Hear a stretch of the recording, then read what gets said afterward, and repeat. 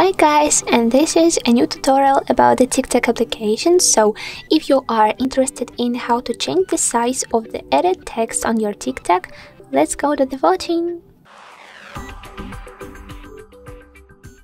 So first and foremost, let's go to the TikTok app, and as an example I will record a new TikTok. So let's tap on the plus icon at the bottom of the screen and pick on the central red button again. To create a new TikTok, don't forget to choose the check mark on the right side to save our video.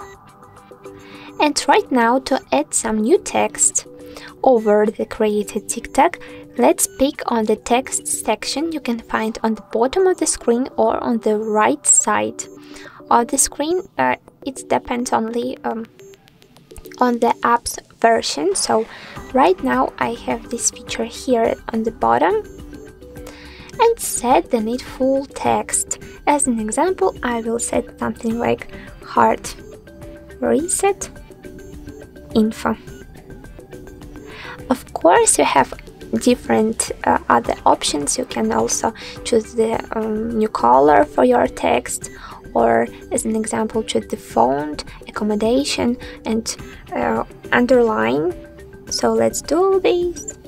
And right now we have our customized text.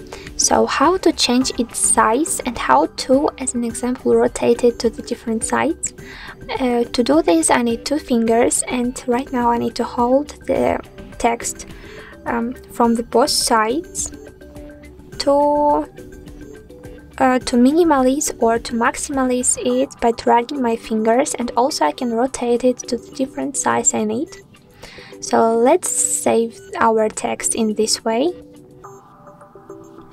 And I hope that right now, of course, using the one finger I can relocate the added text on my video.